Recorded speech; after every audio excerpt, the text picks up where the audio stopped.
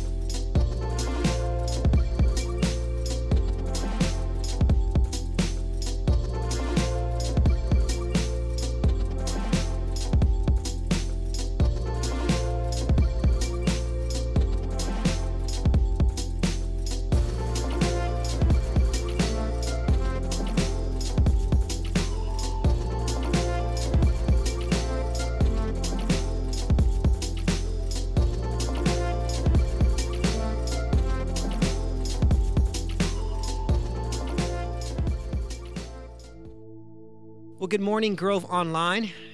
It's great to greet you here once again. And if this is your first time with us, we're especially glad that you've tuned in here this morning. And if you're part of the Grove family, miss you guys. We miss you. We can't wait to see you, hopefully here pretty soon.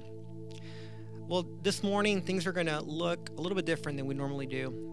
But in light of the climate of our country, in light of racism that is alive and prevalent, in light of the anger and the hurt and the fear and the violence that's all over the place, as a church, we just want to stop and be in this moment. And being in this moment can feel uncomfortable, and if you feel uncomfortable this morning, it's okay. But I think as we're in this moment of time, it's important for us as the body of Christ just to pause, to mourn, to reflect, and to look for wisdom from God's word, not from any social media outlet, not from anyone else's opinion. The only opinion that really truly matters during this time is what the Bible teaches us. So this morning I just want to encourage you just to have an open heart, an open mind. Scott is going to lead us through a conversation, and we're going to look at what the Bible teaches. And hopefully at the end of this time, all of us will have a better understanding of what the heart of God is. The heart of God is for all people of every nation, of every color, of every social, economic background. So like we normally do, we're going to start our time by putting our hearts and our minds and just focus on Jesus. So before we dive in, I'm gonna just pray for us.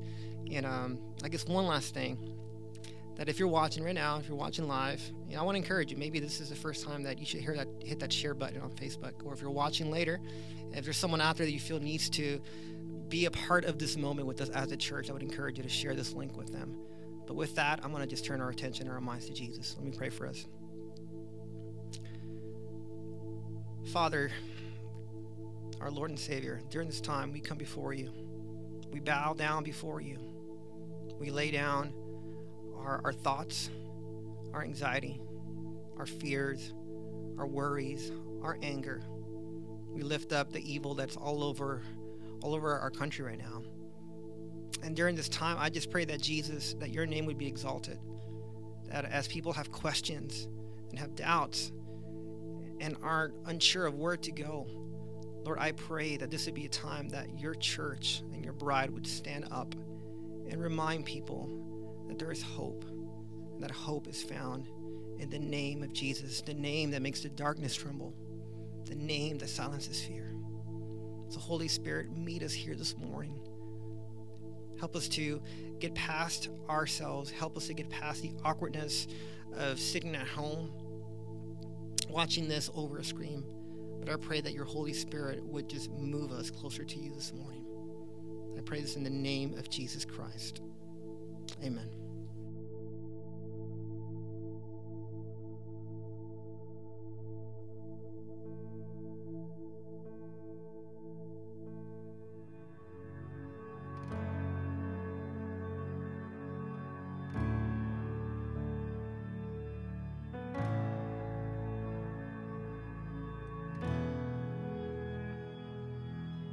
Peace, bring it all to peace. The storm surrounding me, let it break. At your name, still, call the sea to still, the rage in me to still, every wave.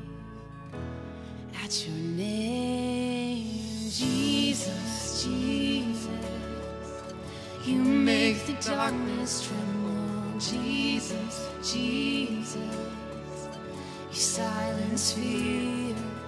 Jesus, Jesus, you make the darkness tremble. Jesus, Jesus, breathe, call these bones to live, call these lungs to sing once again. I will praise Jesus, Jesus, you make the darkness tremble. Jesus, Jesus, you silence fear. Jesus, Jesus, you make the darkness tremble. Jesus, Jesus, Jesus, Jesus, you make the darkness tremble. Jesus, Jesus, you silence fear. Jesus, Jesus, you make the darkness tremble. Jesus, Jesus,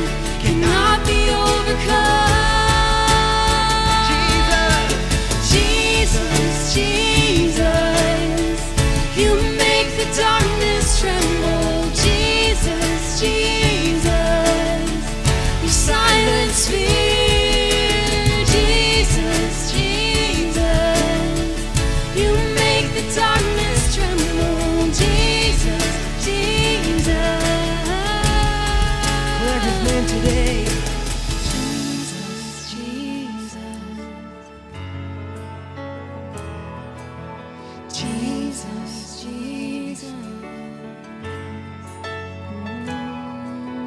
Jesus, Jesus. Jesus, Jesus. Your name is a light that the shadows can't deny. Your name cannot be overcome. Your name is a light forever lifted high. Your name cannot be overcome. Your name is a light that the shadows can't deny. Your name cannot be overcome.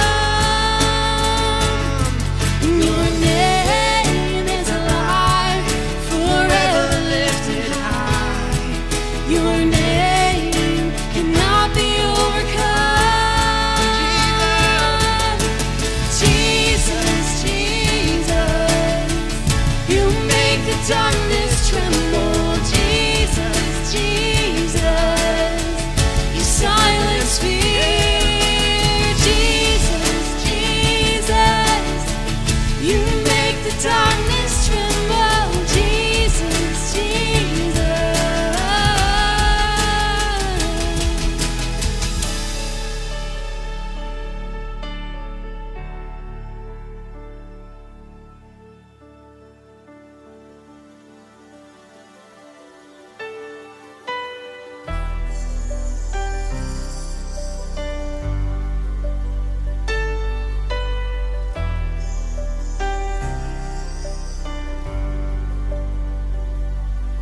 The weapon may be formed, but it won't prosper.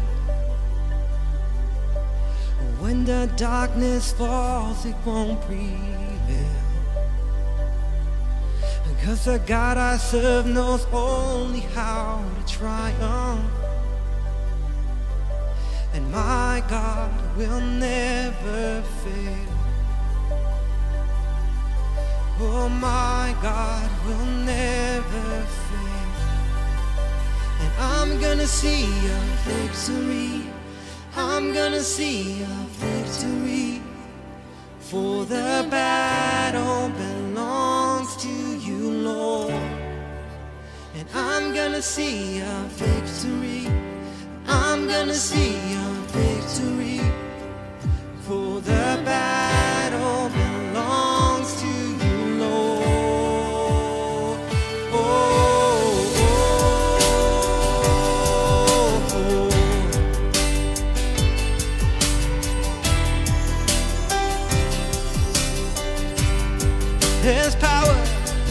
There's power in the mighty name of Jesus.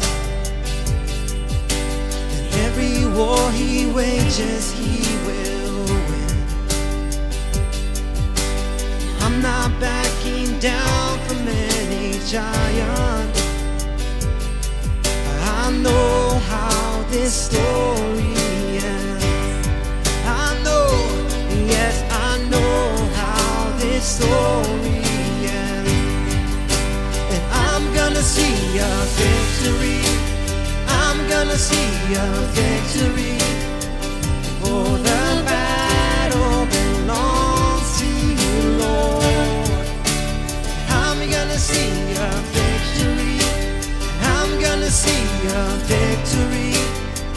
For the battle belongs to you, Lord. Oh. No weapon shall prevail.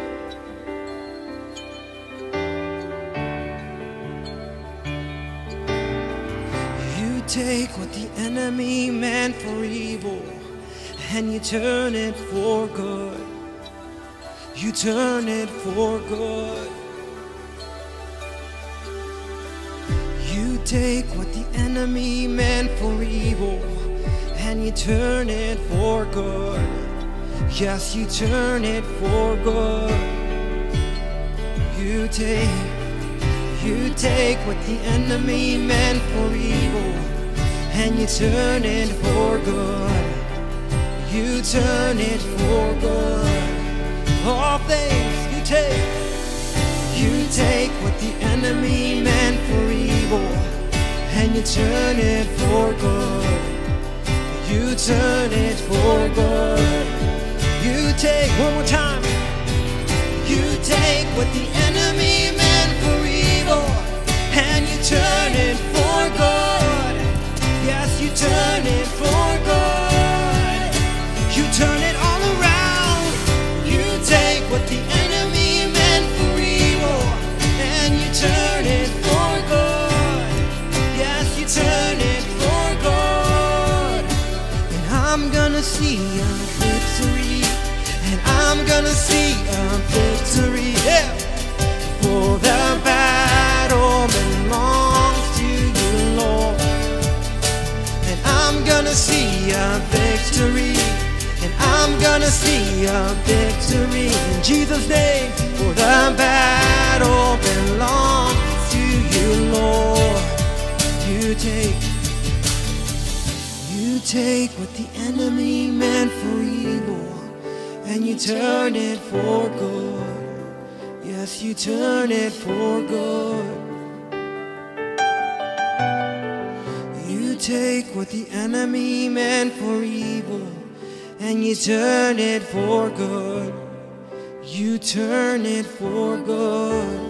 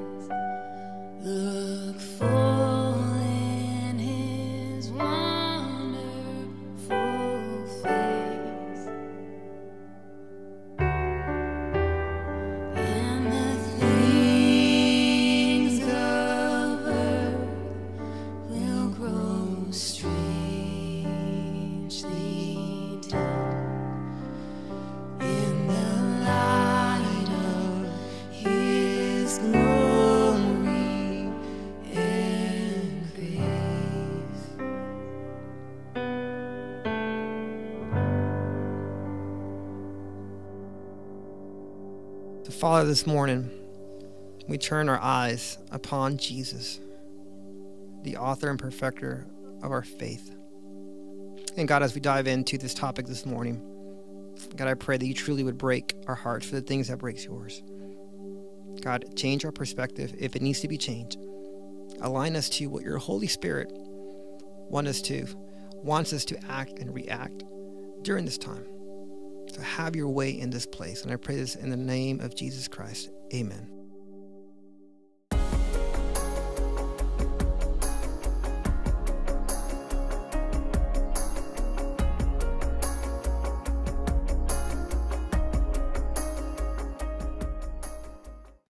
Well, hey, good morning, Grove family, and thanks for tuning in this morning. If you're a guest, man, I'm glad that you're checking out the Grove. I'm excited that this is, hopefully, this is my last week of staring at a camera, and that next week I get to be in front of some of your faces and be able to have kind of a conversation versus what's happening the last few weeks. And so I'm glad to see kind of the light at the end of the tunnel. Now, I know for a lot of us, like when we come to hear God's word, we come for the purpose of comfort. And I know there are many in our church that are going through really difficult times. The loss of loved ones, sickness and disease, financial issues. And so we look to God to get the comfort and stability that only he can give. And that's the rightful place for us to go because God is the God of comfort, but he's also a God that convicts us in our sin. Because he designed life the way that life should be lived, meaning if we're going to get the best out of life, we live it the way that he's called us to live it. In fact, Jesus said that if we want to, that he came to give life and give it to its full. And so there's no greater satisfaction. There's no greater joy. There's no greater peace than being in a relationship with God and living a life that he's called us to, a life that honors him. Now, these last few weeks, a lot has been happening in our world. And it's evident that racism is alive and well, and the racial divide, I mean, it just seems to be getting wider and wider. And as we seek to honor God, I mean, as believers, as we want to live lives that honor and worship him, what doesn't honor him is the sin of racism, as well as standing idle, as well as for us to remain neutral, for our mouths to be shut, to be sitting on our hands, and to not do anything to the injustice that is raging in our world and in our country right now. I saw a quote from Will Smith from an interview he did with Stephen Colbert a few years ago, where he said, racism is not getting worse, it's getting filmed. And our world is getting smaller, and that's definitely true. It's just more and more things are getting filmed. I was talking with a black friend of mine this week, and I told him that I was thankful. I was thankful that there was video of the murder of George Floyd, so that it couldn't be denied, it couldn't be brushed under the rug, that there would be justice, for him. And I was, of course, angered and saddened and frustrated over the complete disregard for his life. And his response to me was, well, why this one? Like, why George Floyd? Why all of a sudden now are you frustrated and angered? And why not the many others that also have been on film, whether that's Trayvon Martin or Tamir Rice or Michael Brown, Eric Garner or Breonna Taylor? And, you could just keep going because the list is sad. The list is long, and it's grievously long. And, of course, then there's all the unnamed acts of racism that happen every day in our world that Black Americans have just grown accustomed to. So why now? Why the outrage? And that's something that I've been thinking about over this last week. And of course, I've been angry and I've been frustrated at times past. But this is just kind of a boiling point for me. And I started to kind of look around, and I looked around at our own church. And I thought, man, there's no outrage. I don't see any outrage. I don't see, no one's asking me, what is our church response going to be? I mean, there's only one person that did, and that was Oscar. And so I did what we normally do, when we're frustrated about something, is that we just finger point. It's just so much easier to point our finger at other people and be like, why aren't you outraged? Why aren't you upset? I'm frustrated. I'm outraged. And why are you not? And that was until the Holy Spirit really just convicted me and revealed my own failings. Listen, I have failed as your pastor to speak boldly against racism consistently. I mean, sure, I've spoken up about injustices as they've come. I mean, they come all the time. I mean, every single weekend, I could be talking about it, and so many times I ignored them, didn't acknowledge them, and what has been revealed to me is that I clearly have not done enough. I mean, how could I, something I've been thinking about, how can I preach the gospel faithfully and omit and ignore the injustice of racism? Now, the gospel is grounded in justice. I mean, that's what the gospel is all about. Now, racial reconciliation is not the gospel. But out of the gospel, the fruit of the gospel flows racial reconciliation. And so I want to repent to you for the good that I have not done, that I have not spoken boldly about the gospel that produces racial reconciliation in our own church. For me to be consistent about that.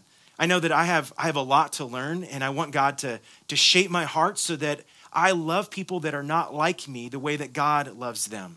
And I hope and pray that our church, the Grove, would love people that are not like us the way that God loves them, the way that God has called us to, and that we would lock arms with our Black brothers and sisters and join this fight of injustice that has been raging for years, for hundreds of years. Now, the capital C Church has a history of neglecting and mismanaging cultural issues, and I think this one is it's number one. I mean, even among believers, there's this crazy divide. And yet we have Black brothers and sisters that are hurting. I mean, it's funny. I think Satan is at work and just distracting us with looting and politics and all these other things. And what is not being heard, is the voices of grief, the voices of pain, and us taking the time to listen to their pain. Now, we live in a predominantly white community, and our church represents the community that we live in. And so just the lack of proximity for some, not having maybe black friends, not having access to a black community, that lack of proximity can breed a lack of empathy. It's in a community like ours where racism can find its home without any risk of eviction. It's in a community like ours that is, majority white, what's homogenous, that it's easy for us to allow racism to go below the surface, and it might peep its head every once in a while, but ultimately there's no threat, there's no tension, there's no confrontation of it. I think a lot of people, they don't feel outrage.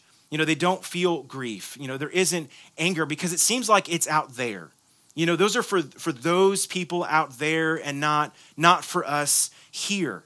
It's for some, they don't even believe that it even exists. I mean, there's a lot of contention and opinion. And what I've observed is that few are listening. Instead, we're so quick to justify evils. We're so quick to abdicate our responsibility as believers that is an injustice that no one agrees with, but that someone else is going to take care of it. That someone else is going to respond to it, that's someone else's fight, that's someone else's war, and it's not mine. And yet, this is at the core of the gospel. Either we are working and sacrificing and seeking to do justice to shrink this racial divide, or we're making it worse. There's only two options. There's only two options for us. Either we are helping to shrink it or we're guilty of widening it. See, the gospel leaves no room for neutrality. The gospel will not allow us to stay idle. The gospel will not allow us to stay content with this injustice. Listen, Jesus, he didn't shy away from difficult topics. He didn't shy away from difficult conversations, nor did he respond with hate. Instead, he spoke to his culture with clarity and compassion. And the Bible is filled, it's overflowing with how God's people are to respond to injustices in our world, of how we're to respond to those that are vulnerable, those that are marginalized, and those that are being oppressed. I mean, next week, we're going to see one instance after the other of how Jesus addressed the racial divide in his own day and how it angered those in his culture, but he didn't shy away from it. Instead, he hit it straight on. God says in Micah chapter 6, verse 8, seek justice, love mercy, walk humbly with your God. This isn't a suggestion, but this is a command. It's a command that for those that obey, show themselves to truly be God's people. And so this morning, we're going to see just how the Bible, or what the Bible has to say to this injustice. And yes, there are a lot more injustices in our world, and there's other racial divides, but what's right in front of us right now is between black and white, and this injustice of racism that we cannot ignore. So let me just say just a few things. The first is that for some of you, I'm not going to say enough. And we have more weeks to go that we're going to talk about this, and it's hard to kind of pare all this down into one message. That's been my biggest struggle because there's so many things that need to be said. But some may think that I'm not going to say enough. Others of you may think that I'm going to say too much, that I'm going to step on your toes, that I'm going to say things that anger us. And let me just tell you that that's what happens when there's sin within our life. When God's word steps on our pride or gets in the midst of our sin, we get angry, we get defensive. And there's the temptation to take my words out of context because I say something that angers you, you check out, and then you come back in and you hear something, but you've missed the middle. The critical middle. So I just encourage you to tune in. Some of you may think that this is going to get political, but let me just bring the truth of it is that racism is woven into the economic, social, and political realms of our culture. It is absolutely political. And so it's important for us as believers, Christ followers, as the church, the Grove, for us to rise above and to hear God's word by remembering that we are first citizens of the kingdom of God. That's who God has called us to be. He's called us to serve others and not to be served. He's called us to champion the preservation of others over ourselves. He's called us to champion the protection of others over ourselves. He's called us to love and to sacrifice and to lay down our lives. That wasn't a suggestion, but it was a command to lay down our lives the way that he did. He's called us to love what he loves and to hate what he hates. And listen, it's only by the power of the Holy Spirit that we're enabled to have a heart transformed, for us to live the life that God has called us to, for us to fight this injustice and to do what God has called us to do. And so as we dive into Scripture, before we do, would you join me in prayer? Heavenly Father, only you are wise. It's only you that has the solution to the brokenness and pain and grief that our black brothers and sisters are experiencing and have experienced for hundreds of years. I pray that you would grieve our hearts this morning. I pray that you would put outrage where there's apathy. I pray that your Spirit would give us eyes to see what you see. I pray that you would strike down our pride. I pray that you would give us a new heart and a new spirit and remove our hearts of stone. That God, you'd put your Holy Spirit in us and cause us to walk in your ways and to obey your word. Strengthen our church so that we are faithful in loving others. We are faithful in seeking justice, that we would not shortchange the gospel, but see its full transforming power in our lives and in this world. I pray that the gospel would bring healing and continue to narrow this racial divide until the day you return, where every nation, tribe, language worships you in unity and community. This morning, I pray that as your word goes out, that it would do its necessary work in us so that our lives would honor and glorify you. In Jesus' name, amen. Now, I was in elementary school when I first watched the sermon from Martin Luther King Jr., where he famously preached, "I have a dream." And we have just a short excerpt of that. And so I want you to check this out. We cannot turn back. There are those who are asking the devotees of civil rights, when will you be satisfied? We can never be satisfied as long as the Negro is the victim of the unspeakable horrors of police brutality. We can never be satisfied. As long as our body is heavy with the fatigue of travel, cannot gain lodging in the motels of the highways and the hotels of the cities.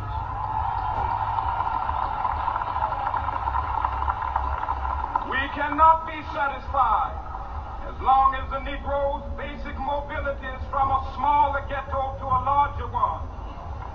We can never be satisfied as long as our children are stripped of their selfhood and robbed of their dignity by signs stating for whites only.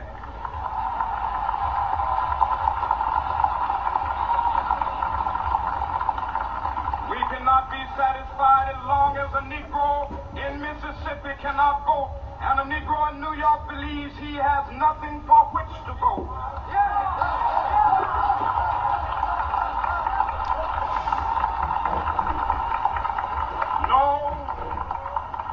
No, we are not satisfied, and we will not be satisfied until justice rolls down like waters and righteousness like a mighty stream. So listen to what Dr. King said. He said, no, we are not satisfied. We will not be satisfied until justice rolls down like waters and righteousness like a mighty stream. I mean, this is the first time that I heard these words. And it wasn't until years later, and never in a sermon, mind you, which is a bit troubling, that I came to know that Dr. King was quoting Amos 5, verse 24, where it says, "But let justice roll down like waters and righteousness like an ever-flowing stream." When I heard that, I was too young to really understand what that meant. I mean, I didn't understand the unfulfilled longing. I didn't understand the deep hunger and thirst to be satisfied. I didn't understand the beauty and the power of justice and righteousness. And I didn't understand how justice and righteousness was being denied to Black Americans. Now, fast forward to today, and I see it and I hear it, and it's still ever present in our world. Well, Amos, he was a prophet from Tekoa, a shepherd that God used to speak on his behalf to the people during the reign of King Jeroboam II, the king of Israel, and of Uzziah of Judah, in the first half of the 8th century BC. So Amos, he called out God's people because they were not living lives that honored God. And as we move through this scripture, you're going to see why Dr. King used this passage in his sermon. So let's listen to what God has to say to us in Amos 5, starting in verse 18. He says, woe to you who desire the day of the Lord. Why would you have the day of the Lord? It is darkness and not light, as if a man fled from a lion and a bear met him, or went into the house and leaned his hand against the wall and a serpent bit him. Is not the day of the Lord darkness and not light, and gloom with no brightness in it? So Amos, he addresses and acknowledges that the people of God, like they're longing for the day. And he's referring to the day of judgment, the day of salvation, the day of God's return. And so he acknowledges that they're looking forward to this future day, this future salvation. And they were right in doing that. I mean, as believers, we long for the day of Christ's return, but they were wrong in thinking that they were okay. They were wrong in assuming that they were good with God. Because as we'll see is that they weren't. It reminds me of what Jesus said in Matthew chapter 7, verse 21, where he says, not everyone who says to me, Lord, Lord, will enter the kingdom of heaven, but the one who does the will of my Father who is in heaven. On that day, many will say to me, Lord, Lord, did we not prophesy in your name and cast out demons in your name and do mighty works in your name? And then I will declare to them, listen to this, I never knew you. Depart from me, you workers of lawlessness. I mean, what a frightening and sobering verse. This caution from Jesus that there are many that think that they're good with God and they're not. I mean, those that have said, well, I prayed the prayer once, or I walked down the aisle, or I've been attending church, or, I served, or I gave. And then on that day, they stand before the Lord and Jesus is like, hey, I don't even know you. And how is it that someone may not know him? Well, the evidence of knowing him, of being in relationship with him, is doing the will of God in our lives. For many of us, we have religion, but we don't have relationship. And the marker for us having a relationship with God is us actually doing the word of God, actually doing what he says, not just having an affinity, not just showing up on Sunday, not just saying that we're a Christian, but actually taking the word of God seriously, reading it, studying it, listening to what God is saying to us, and then applying it to our lives and living out the gospel. It's not just believing it, having a mental assent towards like, hey, I agree with that, but believing it so much that we put the full weight of our life on the gospel, proclaim it with our mouths, and live it out in our actions and in our words. And so this is definitely a sobering reminder for us. And this is what God's people are doing here in Amos. So Amos, gives them some analogies. It's like, hey, it's like you're running from a lion. You're just going to be met by a bear. It's like you run into your house, you shut the door and you think you're safe. You lean up against the wall, but then you're bit by a snake. Amos is calling, these people out because in the midst of their desire for the day of the Lord, their future salvation, they're denying the sin that is present in their life. They're not doing the will of God. I mean, a few verses down, you see it literally because they're offering up burnt offerings. They're offering up grain offerings. They're offering up peace offerings. But there's no mention of the sin offering. And so they're longing for the day of their future salvation, but they're ignoring the sin of today. They're ignoring the sin that is present in their life. They were not safe with God. See, listen, Satan is a deceiver. I mean, Satan is trying to blind us to sin. It's Satan who's working in his schemes to get us to think that sin is not a big deal. That it's, we get around even other believers and then Satan is at work in the midst of even other believers in a group of believers where a group of believers don't even act like believers. They drink and talk and think and like everybody else in the world as if they don't know him. Or we think like it's not that big of a deal, but sin is a big deal. And so Satan is at work to try not to get us on his team, but to destroy us, to destroy our relationship with God and ultimately destroy our witness in the world so that no one else hears the gospel or believes the gospel. And so Satan, that's been his scheme from the very beginning. At the same time, our own sin, when we walk in sin, it blinds us to the things of God, that we become incapable of seeing how to live a life that honors him. Like even back with Adam and Eve, when they sinned, in the garden and they blew it, what did Adam do? I mean, God says like, hey, like what happened? The very first thing that he did, he says, hey, that woman that you gave me, like he did a double blame there. Like instead of being able to see that it was his sin, instead of humbly coming before God and repenting, he was blinded to it and started doing the blame game. It's so easy for us to do that within our own lives and to justify our sin or to not think that it's a big deal or, or just kind of block our eye to sin within our life because we don't want to open that dark closet within our life and not recognizing that it's a detriment to us because in our sin, we are not safe before God. Well, God speaks in verse 21. He says, I despise your feasts. I take no delight in your solemn assemblies. Even though you offer me your burnt offerings and grain offerings, I will not accept them. And the peace offerings of your fat animals, I will not look upon them. Take away from me the noise of your songs. To the melody of your harps, I will not listen. So God says here that I hate your gatherings. I hate your sacrifices. I hate all the things that you're doing in my name. I hate your songs. I don't even want to listen to them. What's clear is that it's not about God, but it's about them. I mean, how are they to honor God when they're denying sin within their life? How are they to honor God and not do the will of God? I mean, those two questions are something that we need to consider as well, because we can find it even in ourselves where we can say that we're believers, we're following God, and yet we deny the sin in our own life. We deny the fact that we're even conscious of doing the will of God and ignoring it. Well, what is it that they were specifically doing? We find in verse 24, where it says, but let justice roll down like waters and righteousness like an ever-flowing stream. So get this, they were worshiping God with their mouths. They're worshiping God with their hands, but they're ignoring the injustice that was all around them.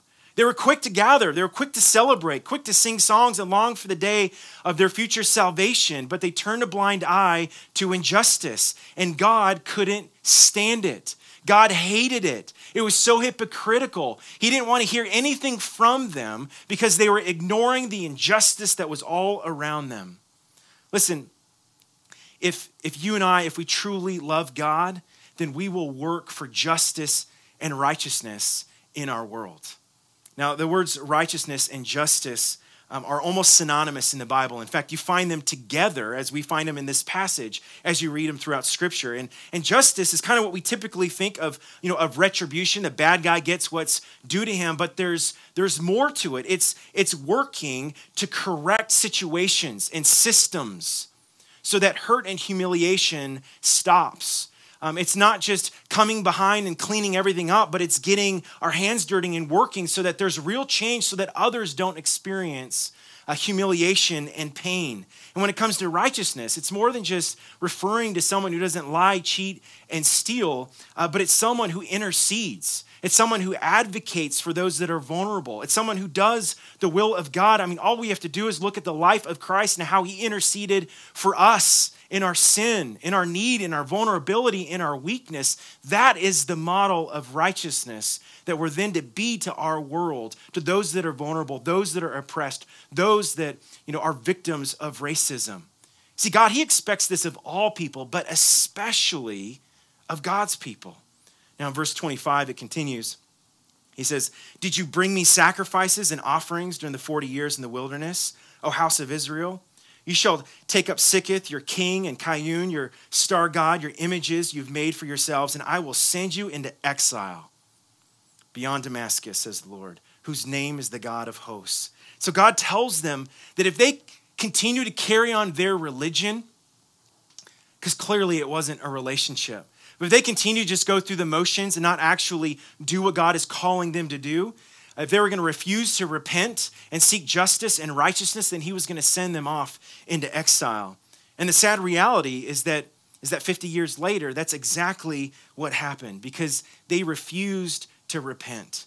They refused to do the will of God. You see, to repent, it's a military term. It's like you're going in one direction and then you change and you go in a complete different direction. It's not just, hey, I'm sorry I did something, but never really changed course, because ultimately that just reveals that we don't want the consequences of what we did. That's not true repentance. I mean, true repentance is a change of mind. It's a change of heart. It's a change of purpose and will. It's a change of words. It's a change of actions. And they needed to see and feel the grief and brokenness of their sin.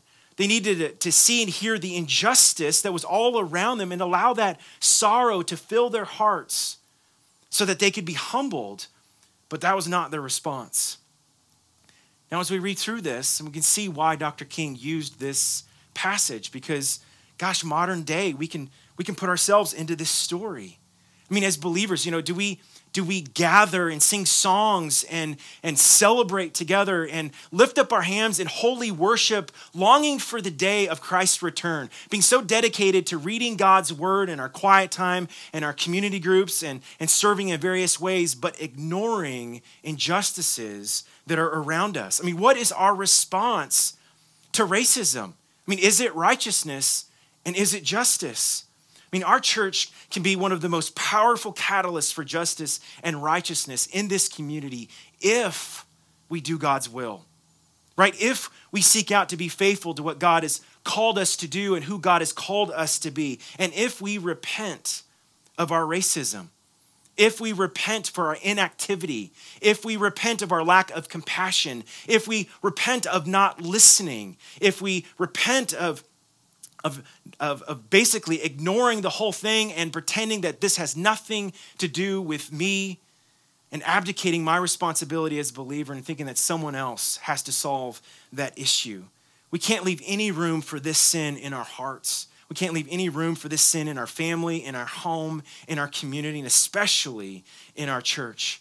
So let me encourage you that if your eyes have not been open to racism, and today's the day to open them.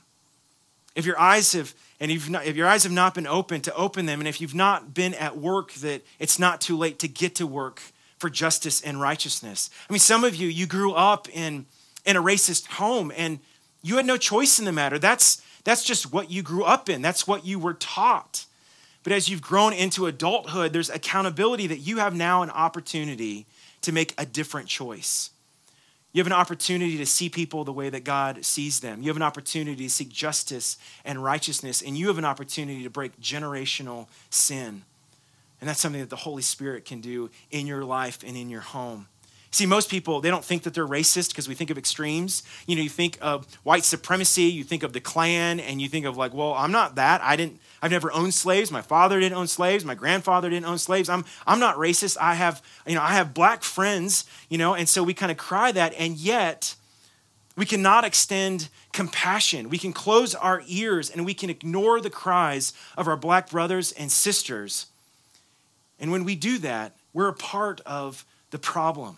We're not a part of the solution when we ignore it, but we're a part of the problem. The gospel, again, leaves no place for neutrality in the midst of racial injustice. This is our problem. I mean, every injustice in this world, that is the church's problem. That's something that we take on. That's something that we inherit because we have the solution and we know it's the gospel. Listen, you can't legislate hate, out of the heart of someone. It's only the gospel that can wash a heart clean. That's why we fight to rescue people from death to life. It's not about just future salvation, but it's about transformation today. It's about fighting injustice today. It's about being the hands and feet of God today. I mean, as he's walking on this earth, that's what he's called us to as his church, to love people that are oppressed, love people that are marginalized, and to speak up for those that don't have a voice and to link arms with those who are being oppressed. The gospel is the only response to bring healing, and we've been given the charge and the responsibility as the church to bring the gospel, to proclaim the gospel, to live out the gospel in our world. See, when he was nailed to the cross, it just wasn't just about future salvation, but it was about our lives today. He took our sin and he paid the penalty of every single injustice. And so let me just say to my black brothers and sisters that those of you that have encountered racism and injustice that has gone unnoticed, God has seen it. And there'll be a day where every injustice will be made right. Every tear will be wiped. And know that your rewards are in heaven as you endure and you live for Christ, even in the midst of oppression. And I apologize for the white church of not acknowledging your grief and your pain. It's hard for me to even wrap my head around sometimes how, even in the past, how we could justify slavery, how the church could justify slavery, how there would be okay to be oppressed and be segregated, and we're still segregated. I mean, Sunday morning is still the most segregated time of our week. And that's something that needs to change. And as a church, we need to fight for that justice. And all we have to do is go back and look at the cross. We have to look at the cross to see what Jesus has done on our behalf. And as we live to be more like him and to model that, to do that in our world. Now, justice, it costs. It cost Jesus his entire life, and it will cost us. But it's absolutely worth it because it's in that we experience life and freedom and hope and a future. And so as we approach the Lord's table this morning, we're going to celebrate communion. I think this is a great time for us to come back and reflect on just what Jesus did and just the life that God has called us to, because it's that life then that we replicate in our world. That as we come to the table, that we prepare our hearts. And one of the things that we do in preparing our hearts is to repent. It's this beautiful thing that God has given us, that regardless of where we've been, regardless of what's come out of our mouth, regardless of what we've done, that we can come before him and lay our sin before the cross and walk away in the newness of life. And so let me just say that some of you need to repent of racism. Some of us, me included, need to repent of inactivity, of not doing the good that we need to do. Some of us have sat on our hands, we've closed our mouths, we've justified it away. We've abdicated our responsibility, and those are the things that we need to repent of, that we haven't locked arms with our black brothers and sisters in Christ and carried and shared their burden. And so as we come to the table and we're reminded of what Jesus has done, let's humble ourselves and allow the Spirit of God to search us and to reveal and show us, man, where is there sin that we need to repent of? Where is there sin that we need to lay down and to walk away in the newness of life? So let's just take a few minutes and go before the Lord and repent of our sin. And let me just say this, is that if you've wronged a black brother or sister in Christ, the Bible instructs us that before we come to the table, for us to stop and to go make it right. And so for some of you, maybe this is not the time to celebrate the Lord's Supper, but it's to stop or to get on the phone or go hop in the car or go talk to someone that you need to talk to and repent before them. And I would encourage you to do that. But let's make a real change as a church. Let's truly repent before the Lord and allow God to use us in a powerful way. So let's go before him in prayer.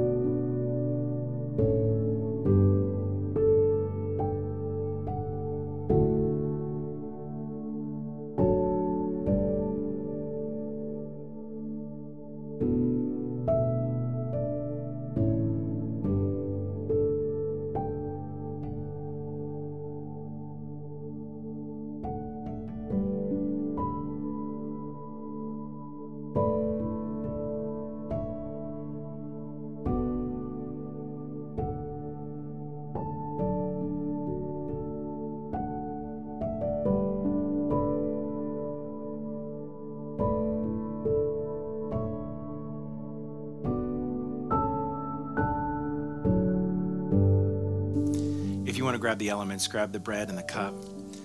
It was on the night that Jesus was betrayed. He's with his disciples, and he gave thanks. He broke the bread, and he said, "This is my body. Do this in remembrance of me." Let's remember his sacrifice on our behalf. Let's take the bread. In the same way, he took the cup, and he said, "This is the new covenant in my blood." And so let's take the cup, remembering his sacrifice and the bloodshed on our behalf. Join me in prayer. Heavenly Father, we long for the day of Jesus' return, when there's no more tears and every injustice is made right. Those who have been oppressed set free. Until then, Lord, strengthen us by your Spirit to do your will, to fight for justice and righteousness in this world. As we celebrate your supper, Lord, we're reminded that this is what you've done on our behalf, and this is what you've called us to do on behalf of one another.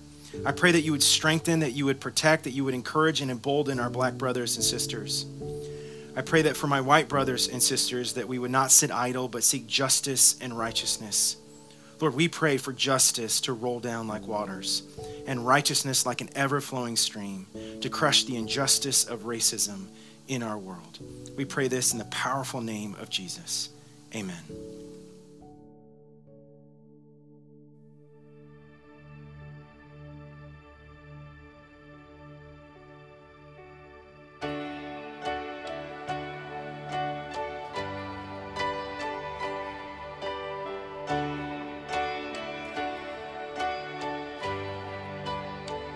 How great the chasm that lay between us, how high the mountain I could not climb. In desperation, I turned to heaven and spoke your name into the night. Then through the darkness, your loving kindness tore through the shadows of my soul. The work is finished, the end is written. Jesus Christ, my living hope.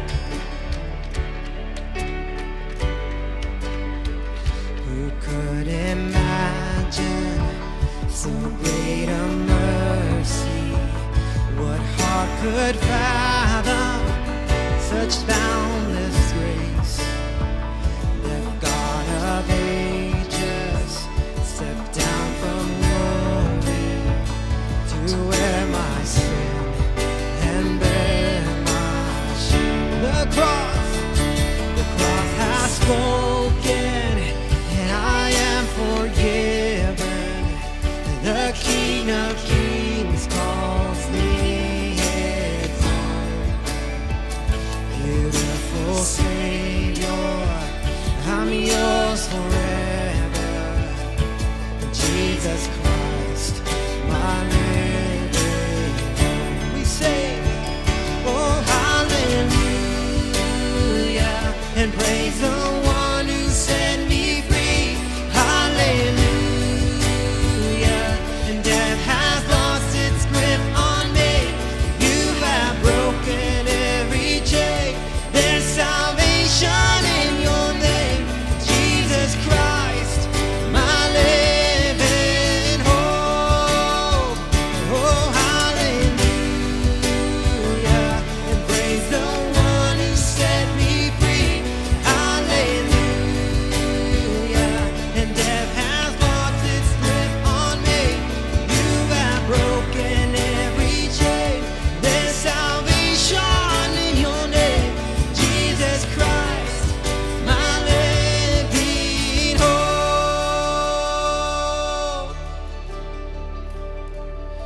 Then came the morning that sealed the promise.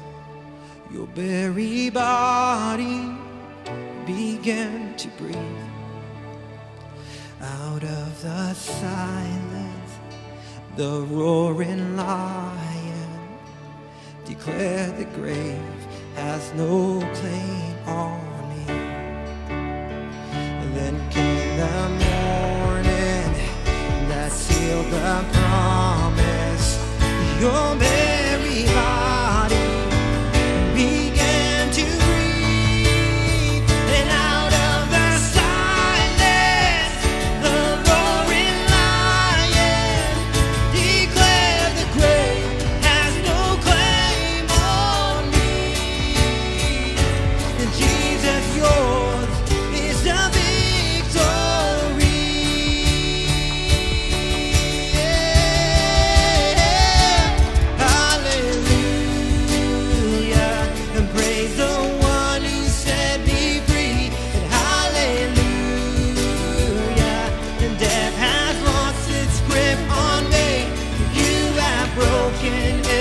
every chain.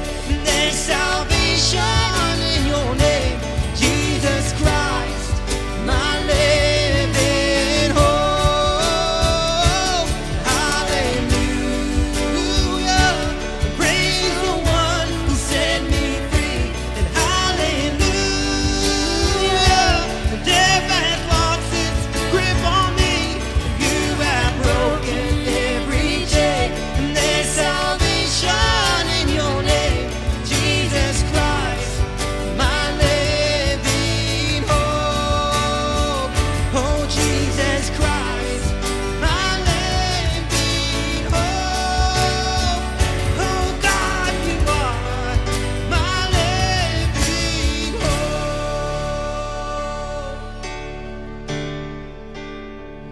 You're a living hope. You're a living hope. Jesus, we need you.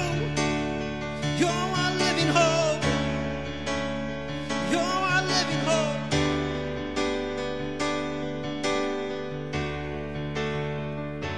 Oh, hallelujah.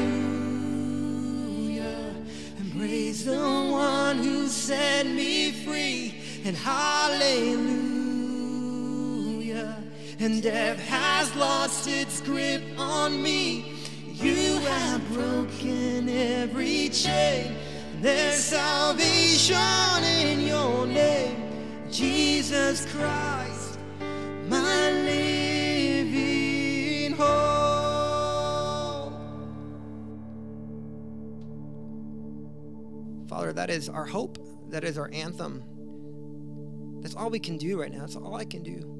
Is just press into the truth that you're in sole control, that you're at work. What an awful year. But God, I just thank you that through all the trials, through all the ups and downs, God, we can stand firm. We can look to you. So God, I just pray for healing right now. I pray for healing in the Black community. God, I pray for peace. I pray for protection over our police officers out there. God, I pray for justice and liberty. I pray that we truly would be one nation under God. God, I pray that we would be, God, what you prayed for in John 17, that we would know you, that we would be one. So God, as I close our time, all I can say is I need you. We need you. Our country needs you. Jesus, you are our living hope. And I pray this in your name. Amen. Hey, I want to thank you for joining us here this morning. This is just the beginning of our conversation about this injustice, this sin of racism. Listen, if you need to talk through this, if you're struggling personally, I would just encourage you to reach out to one of the pastors and allow us to be able to walk you through. At the same time, if you need prayer for whatever it is that's going on in your life, you can text Grove Prayer to the number below, and someone from our team will reach out to you, but we'd love to be able to pray with you. As a church, man, let's humbly come before God. Let's allow the Holy Spirit to search our hearts. Let our first response to the sin of racism to be repentance. Let's have God open our hearts and open our ears so that we can hear what it is that he has to say to us today, tomorrow, and the weeks to come. And let's, as a church, be a beacon of justice and equality in our community. But we have to know that it always starts, with us first. And so thanks for tuning in. In just a few minutes at 10:15, Grove Kids will begin. So hang on for that. See you soon.